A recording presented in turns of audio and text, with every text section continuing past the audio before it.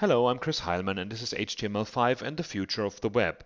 This talk was originally given at the Web Visions Barcelona conference together with my colleague Crystal Beasley, but as my computer broke, I couldn't do any recording this time, so I do a voiceover now. So without further ado, here we go.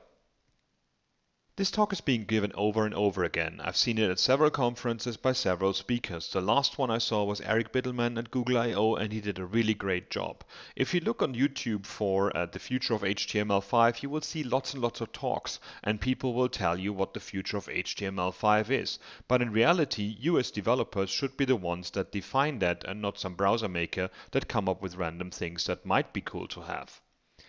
And the normal flow of that talk is always the same. I show you incredible stuff in a special browser with all kind of flags turned on that only works on my computer. You try it out later and actually find that it doesn't work for you at all. And at the same time, your boss is behind you and tells you why you're not working on that Internet Explorer bug that you had to fix a few months ago. So in essence, it ends up with me being awesome and you being frustrated. And that doesn't help anybody. I think this is not what a talk is about, and this is not what we should be doing. We should not all be inspired and amazed by talks, but we should inspire to use the things that we hear in these talks and give feedback when it doesn't work for us.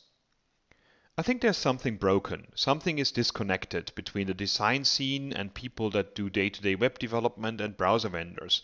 We innovate great things in HTML5, but you can't use them if they work across browsers. And instead of actually complaining about this and making browser vendors talk to each other, people go a different route. And this route is abstractions. People are actually excited about abstractions. Instead of doing something with the standards, we just come up with another abstraction. This is partly the heritage of things like jQuery and JavaScript libraries that actually work around issues that we had before. So instead of just writing JavaScript and complaining that the DOM is broken and we don't have the functions that we need, we came up with a different library, and a lot of people learn jQuery now and don't even know JavaScript anymore. So expect jQuery to be available in every product out there. Another one is vendor prefixes. Vendor prefixes in CSS are a pain to use. We understand that. But it doesn't make sense to actually go into a less and Sass world and learn these syntaxes as the first syntax instead of giving them all a go and kicking the tires of syntaxes and vendor prefixes and giving us feedback that one thing doesn't work and another one does work. The whole idea of vendor prefixes was that browsers test out different things and try out different things, and when they don't work, we discard them, and when they work, we actually agree on one syntax. If the market out there uses something completely different, what are vendor prefixes for? I think the problem is that everybody wants to be a creator. People are very excited about building their own library and making life so much easier. We made our life as developers so easy, we shouldn't have to do any work at all anymore, but instead we invent new libraries all the time, and we invent new CSS frameworks and ways to work with CSS rather than just looking at the standards and actually forcing browser vendors to stop working against each other and actually working with each other on something. So everybody's a creator. Last year we had 37 new microlibraries and 10 new innovative CSS frameworks, and these are just two numbers that are just randomly made up. I think all in all we forgot about the magic of learning and hearing. This is a great picture of a boy who actually hears for the first time in his life by getting a hearing aid, which he didn't have before. And then a kind of amazement should be in us every single day. We should be excited about the cool things we do, and we should be listening and learning them rather than talking about them. We talk about new things all the time. We try to innovate constantly, and we're very excited about being that guy that came up with that new cool thing that everybody should be using. We've got two ears and one mouth, and sadly enough, we talk more than we listen.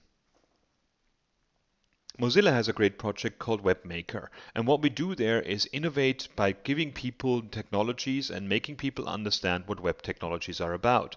One of the things we have is Mozilla Thimble. This is a text editor with an output immediately next to it that allows people to do their first HTML and see immediately when they've done something wrong or when they've done something right. We actually start with HTML documents that are broken and give them instructions in comments how to fix them.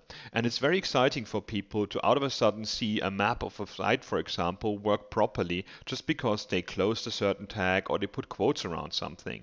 This is a kid in Japan that was in one of those things, and it was just wonderful to see her finding out new things and explaining everything to that little Firefox. And I want all of us to be that excited. We should not forget that not everybody is a web developer, and people think what we do is magic. So let's get excited about these things and not just complain that everything is broken and we need to have an abstraction layer on top of an abstraction layer to get things done.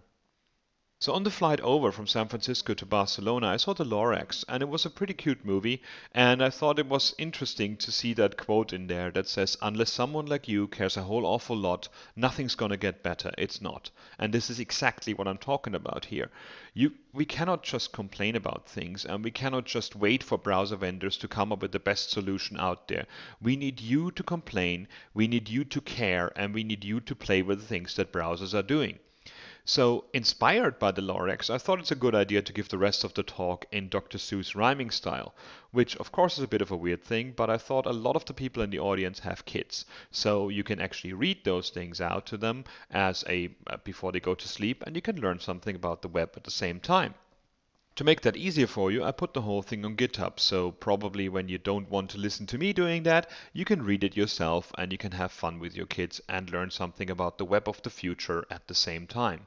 So without further ado, let's go into the rhyming. There's a big web out there, it's huge, I tell you. It spans the whole world, but it was boring and blue. Then change came about in the shape of a fox. It was cunning and open, and it broke all the locks. Others showed up and joined the good fight, a singer, an adventurer, and a shiny new knight.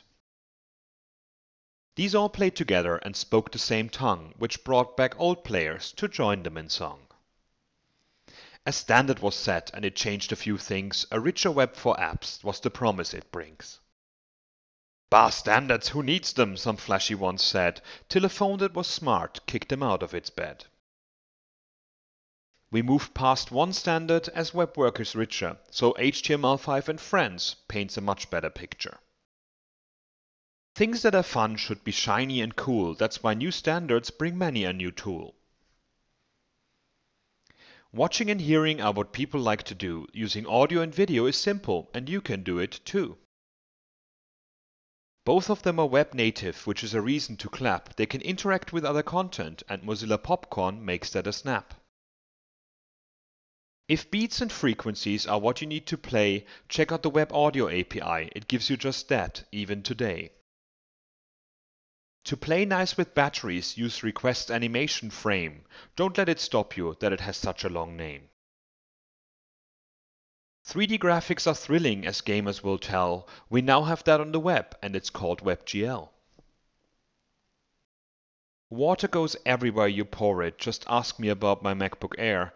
Media queries allow you to be as fluid and respond instead of despair.